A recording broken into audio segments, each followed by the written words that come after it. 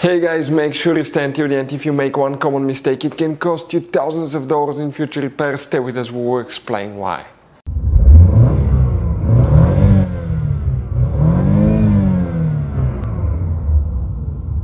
Hey guys, welcome back to Electrical Car Repair Live. Thank you guys for watching and subscribing to the channel. Today will be super helpful video to any of you having a GMC Yukon or Yukon XL, that generation here from year 2007 to year 2014. If you guys have one of those, if you have a problem where you have a service Stabilitrak light on, in this video today guys we're going to explain what can easily cause that. It could be guys even something that you may not even spend any money on parts. Stay with us, we'll explain what it is, where you can buy cheap parts and tools in case you need to, that way you do not waste your money and time, and why it's always a good idea to test fuses and relays. All that will be covered absolutely free for your convenience. Make sure to stay until the end. So before we start, let us tell you a little bit about us guys. Every single car we get here at the garage, we try to make at least 200 to 300 free repair videos. We take them completely apart, we show you how to fix transmissions, engines, bodywork, interior, electrical, engine codes, almost absolutely everything. Why we do that guys? Because our mission in the shop is to save you as much money as we can. We have more than 14,000 free repair videos on our YouTube channels that can save you thousands of dollars in future repairs. And on this channel alone today guys, we're going to be making a video about every single fuse relay in that GMC Yukon or Yukon XL. Why? Let's say you're in the middle of nowhere guys, you need to find where the fuel pump fuse relay is located, where fuel injector fuse is located. All you have to do, watch the video, 1-2 minutes, you replace that fuse, you're back on the road.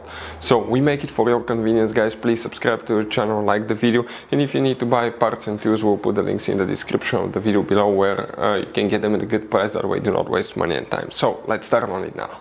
So what can often cause service Stabilitrak light to be on? We will demonstrate on that generation GMC Yukon. If you have a Yukon XL, it will work as well. Practically it's the same vehicle, just a little bit longer guys.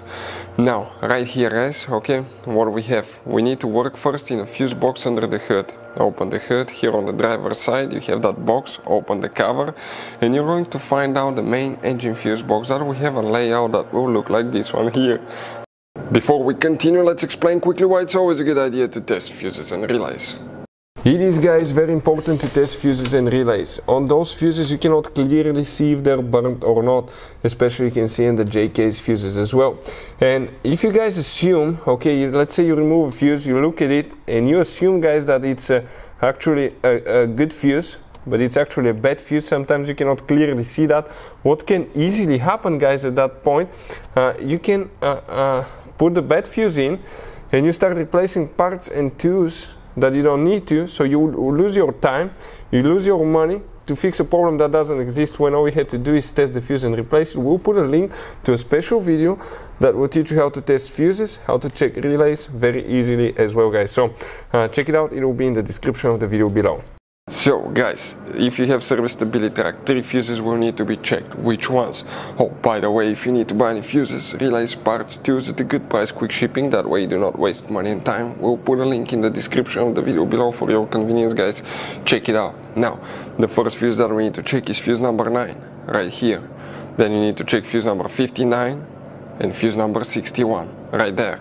Other things that can cause service Stabilitrak to be on could be bad brake light switch. That's a device on the brake paddle that detects if you apply the brakes.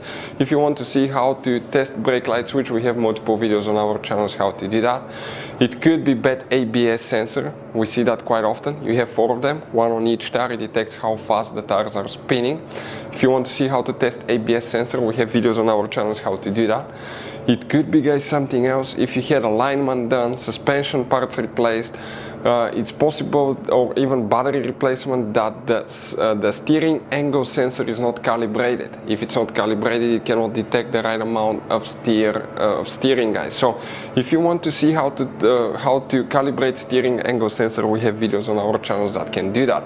Other things that can cause it could be bad traction control sensors, it could be bad ABS module, but the only way to find out for sure is to get a scanner, get the code and see what causes it. Hopefully guys the video will be helpful. Thank you for watching, see you next time.